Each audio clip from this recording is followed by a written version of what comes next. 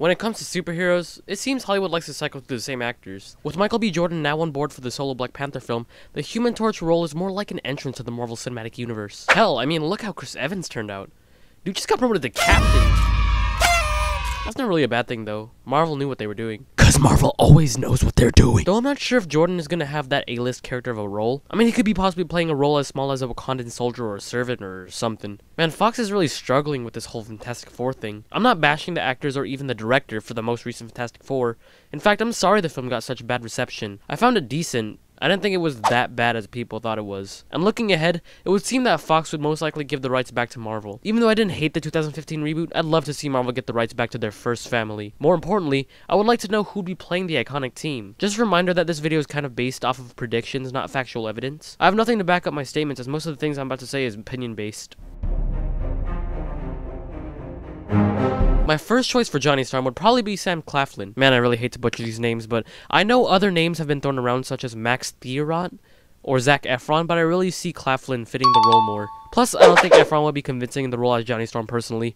It's not that I don't like the guy, it's just that whenever I see this, I see this. Everybody's always talking at me.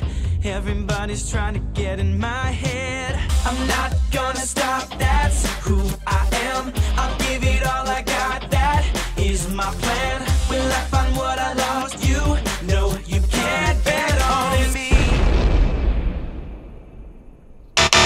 But seriously, Claflin, I feel, would crush the part. He shows that he can play a very charismatic, charming character and illustrates the great talent he has in his acting abilities. This choice is sort of ironic because the guy played Finnick in Hunger Games, who usually wielded a trident. The irony is that the trident means water and Human Torch, well, you know, means flame on. I bet to see him portray an arrogant wise ass on screen. Keep in mind, I haven't seen him in everything that he's been in, and the Human Torch could probably be that role. And yes, I believe he can do it.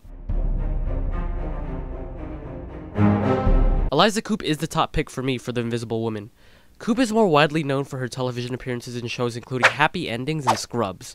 Though television actors and actresses are considered quote-unquote not as top quality, she has talent. She has it, baby. She's also relatively older than Sam Claflin, which fits the comic book counterparts where Sue is actually older than Johnny. Not that that matters or justifies my choice, because, you know, they could always lie about any other actress and just say anyone is older than someone else. Nevertheless, her being in her mid-30s makes it more believable that she's a scientist as opposed to a younger actress. I'm not saying that she's old, but she gives off that feeling of a more experienced kind of gal. Now, these next two choices for Ben Grimm and Reed Richards was harder for me to decide, so yeah, there's that. I know some people may disagree with me on this, but I think Tom Hardy would make a great Ben Grimm. If some of you don't know already, Hardy is an amazing actor who you've most likely seen on screen as Bane from The Dark Knight Rises and as Max in Mad Max. It may be weird seeing the former DC star on a Marvel property, but to be honest, comparing these two pictures side by side, I would have never guessed that these two were the same people. And he fits the build and physique that I always pictured Ben Grimm as. Don't get me wrong, I think Jamie Bell from the newest reboot of the Fantastic Four did a good job, and I don't think the film flopped because of him. But I think that he was sort of miscast. For casting someone who would play the Thing, I always imagined someone who had a big body structure. Still not saying Bell isn't buff. I mean, look at this, it's like a grapefruit, man. But seriously, Michael Chiklis from the 2004 series fit better as he had a bigger physique. If you saw The Dark Knight Rises, then you know this guy can get huge if he isn't already. For Reed Richards, this was the toughest choice among everyone else. I would pick John Hamm as the one to portray Mr. Fantastic. He possesses phenomenal acting chops and has won a Primetime Emmy Award for Best Leading Actor in Mad Men, illustrating he can easily play a leader-type role like Richards. But here's the one grab that lessens the chances of him getting cast. The man is 45. With Robert Downey Jr. portraying Tony Stark for the first time at age 43, Hamm would be slightly older than that. The thing with Marvel is that they sign people on for multi-picture deals, which isn't a bad thing since it's only for the good of the future movies. But this really decreases Hamm's chances of getting the role as Reed Richards. His age would fit well with Sue as they are only 10 years apart, with the original age gap in the comics being 6 years. 4 years isn't much, right?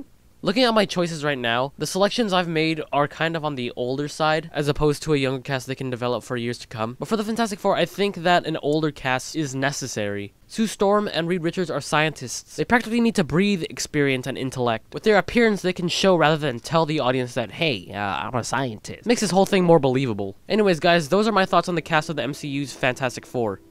If they ever got them back. If you want to see my last video, which was my movie review for Captain America Civil War, click the link right here. And if you really like this video, then go check out my other content with stuff ranging from trailer analyses to a versus series.